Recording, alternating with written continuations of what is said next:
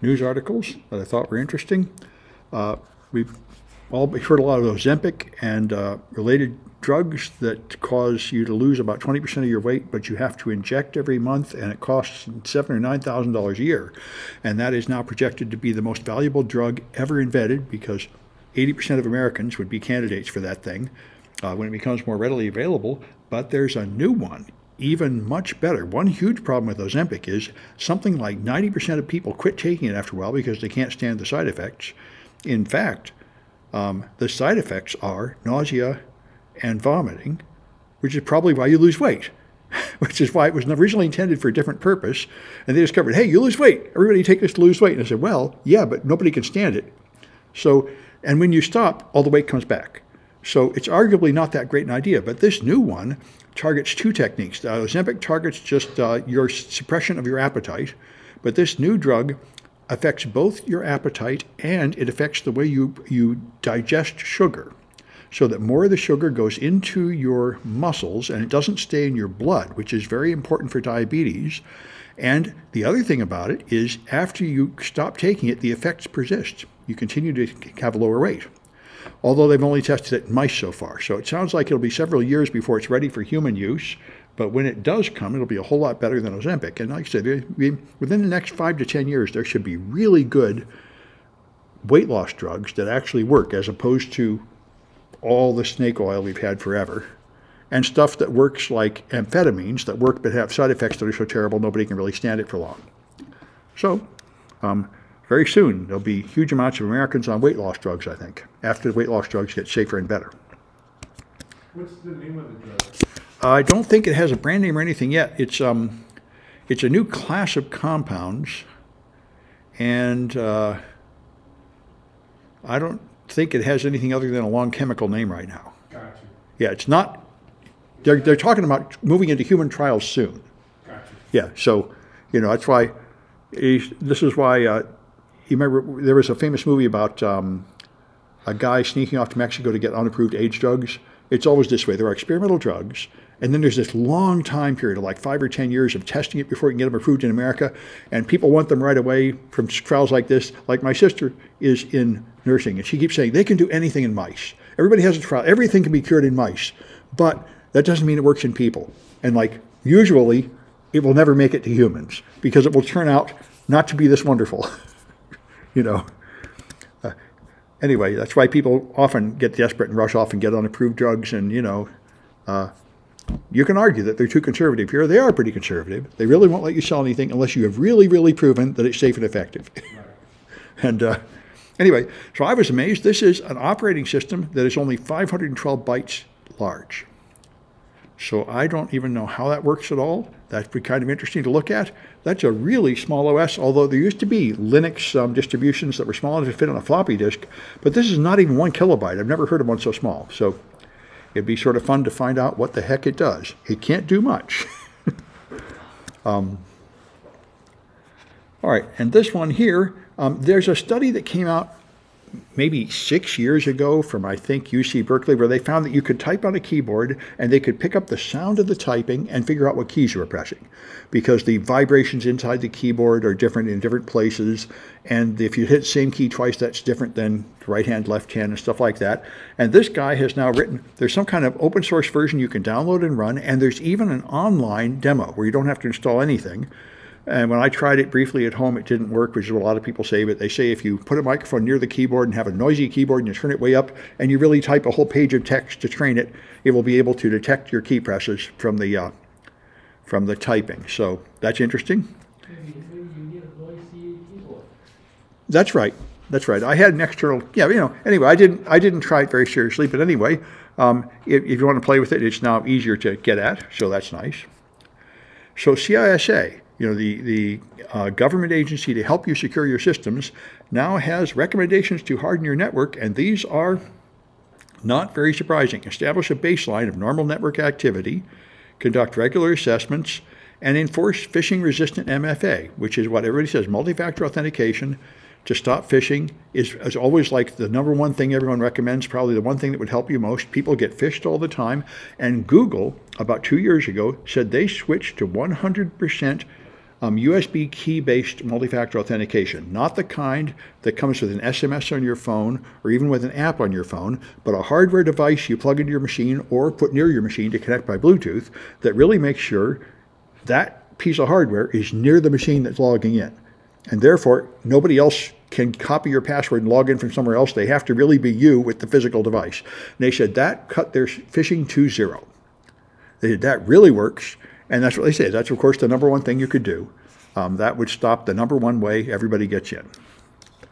Anyway, and I ought to mention, a lot of people ask me about ransomware, and I must say I'm very impressed at the security of one of my clients I consult for. You have to use a cloud machine. They give you a cloud Windows desktop on, I suppose, Azure, and you have to log into this virtual desktop with two-factor authentication, and then that's all you can do, and you're not the administrator. You can't install anything. If you want to install anything, you have to submit like a ticket to the help desk. You have to go to their special store where they have apps you can download that have been tested, and that's it. You can only install officially approved apps. They're not messing around, and they're not going to get ransomware, I think. I could click on a link, I could open an email message, you're not going to get ransomware in that kind of situation. That's how you do it.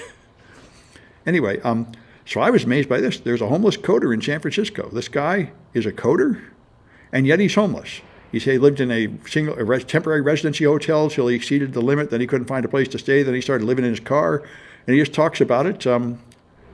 His laptop hooks up to the solar power, and he finds places to hang out. And apparently, he's not able to find a job well enough to pay the rent, which I think is not that rare around here. Anyway, it's sort of an interesting story. I remember there's a time when we were holding interviews for a part-time position here, and the prospective teachers that wanted to take that position were meeting. And while they were meeting, they were talking about how easy it would be to like park a van out there and try living in a car because you couldn't afford to rent around here, which is really common. I remember one of the jobs one of them was looking at was a postdoc in Berkeley where you already had a PhD and you went for more or something like that, or else a graduate program, and they paid, it was full-time teaching for $40,000. And you're supposed to live in Berkeley on that, which is insane. Yeah. Well, I knew a guy that lived in Berkeley. His rent was, I think, $200 a month. He lived in the corner of a burned-down greenhouse that was still standing. I lived in a truck around here for a while. You know, you can do it. Weather's pretty good, but you know, it's not quite the American dream that our parents were thinking of. But the white picket fence and the house.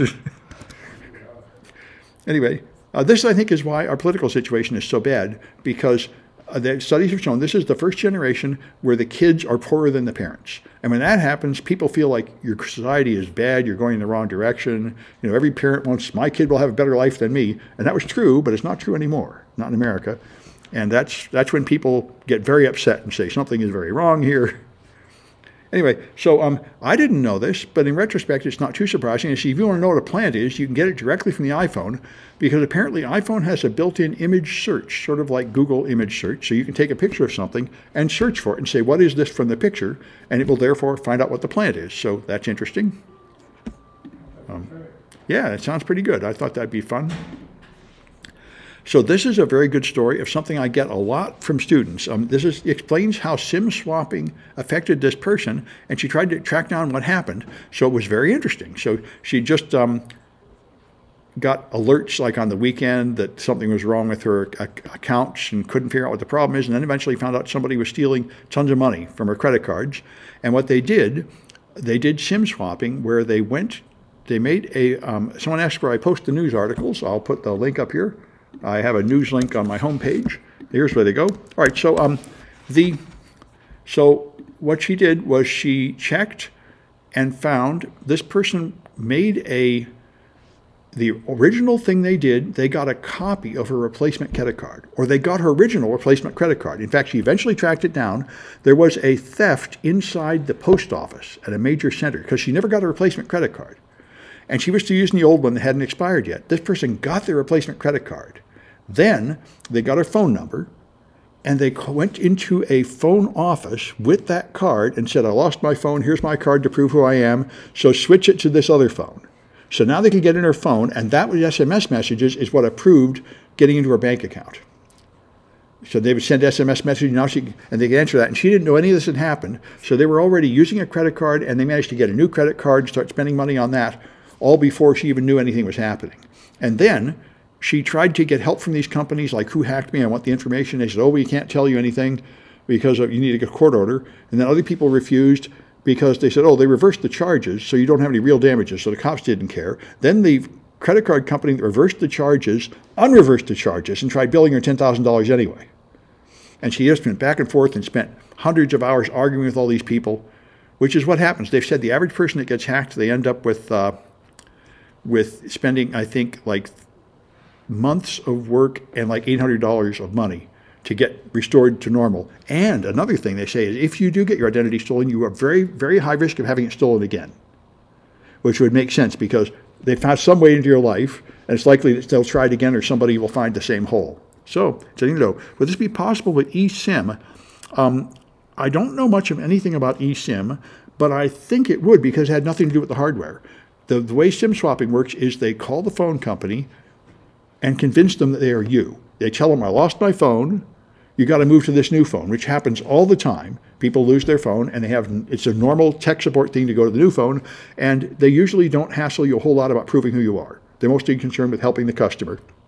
So you just have to perform social engineering, just convince them, oh, I'm desperate, there's all important phone calls. Especially if you're calling them on the phone, they can hardly ask you to show your ID and stuff. That's why I can see how it works.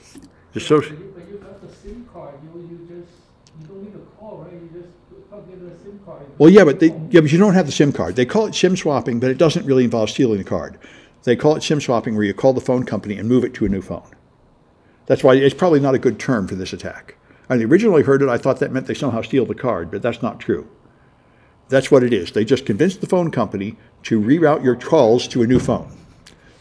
Yeah. Yep, just try it. That's right. There's another important thing GJ Spinning put here. What many people do when they get hacked is they want to find the hacker and punish them. And this, you have to just get this out of your mind. It's a natural response, but that isn't going to benefit you. The fact is, that's for cops to do, and 90% of the time they can't do it. And you know, chasing that is not helping you any. You spend your time trying to find the hacker and punish them. The only thing that's reasonable is to recover your stuff and, if possible, improve your security. That's going to help you. Same thing at companies. Most companies, or sometimes people that run companies say, I really want to find the hacker. And it's usually not in any way beneficial to you. You know, realistically, if the hacker got in, another hacker could come in the same way. So even if you were able to punish that one hacker, that wouldn't really stop the risk very much. What would stop the risk is just trying to improve your security posture and recovering from your original problem. Anyway, I heard an article today, I think from NPR or something, where they said they went to a China just had a conference of legislators, like some kind of open session about, and they said they're very, very angry at America. They say America is trying to beat them to death and strangle them because that's not a bad statement of what we're doing. We're stopping them from getting the chips to make high-tech chips. We're trying to stop them from developing AI. We're trying to stop them from taking the territories near them they want to take. They feel like we're crushing them and trying to hold them back because we are trying to crush them and hold them back. And so it's getting very, very hostile between U.S. and China. And so China's now going to perform a cybersecurity audit of Micron. Micron's been complaining about this for a while. Micron is apparently a company outside China, but 70% of their sales are inside China. And they've been saying, like I've been saying for the last couple of years, please stop being so hostile with China, man. If America and China really don't get along, that's going to ruin everything for us. But they are. Now America is blocking Huawei and a lot of other stuff here from China. And now China is starting to block stuff for America. And people say we're already in a Cold War and we're headed for maybe a hot war pretty soon, as both sides are just getting more and more angry rhetoric, and all this stuff about TikTok shows our lawmakers just being, and Trump was all full of the China virus and everything. I mean, our lawmakers are very, very hostile to China, and China's lawmakers are really, really hostile to us. This is not healthy, but it's getting worse and worse on both sides. Someone says you got a phone stolen and the police said they could do nothing. Well, yes. Oh, I think that's true. Even if you have something stolen with one of those air tags on them, the cops usually can't do anything. It's a full-blown Cold War right now. Yes, this is already what you call a Cold War, yeah. I think China is trying to figure out is a war. So. Yes, I know, and Huawei rumor had just had fab 14 nanometer fab line up and running. So Huawei has a new factory up and running? No, the 14 nanometer chip fabrication. Oh, 14 millimeter, right, right. 14 nanometer. So they just got it up and running, so they, Yeah, but people now have like 5 nanometer and even 3 nanometer, and we're blocking China from getting that capability. right now it's like, with all the equipment that China has, they can do like a 7. The 7 nanometer? Yeah, 7 Yeah, nanometer. that's right. I mean, so we are America is supposedly preventing them from catching up. But then it's like, they haven't figured out everything yet, so the yield is crappy, so. Yeah, that's right. That's right. Anyway, yes, by the way, DJ Spinning posted here, Huawei deserved it. Apparently they did. I saw an article from a couple of years ago that Huawei actually had undocumented backdoor passwords into the stuff. So, They have to do, they sell the network maintenance, right? So they have to have the backdoor somehow, so. well, they might have said that, but the fact is it's not considered good practice. Also Cisco, has backdoor too. no, it's no longer considered acceptable. It hasn't been in at least 10 years. I mean, Cisco does it, they stop it. Yeah, that used to No, really... When they do maintenance on the network equipment, they have to have somewhere to get in, so.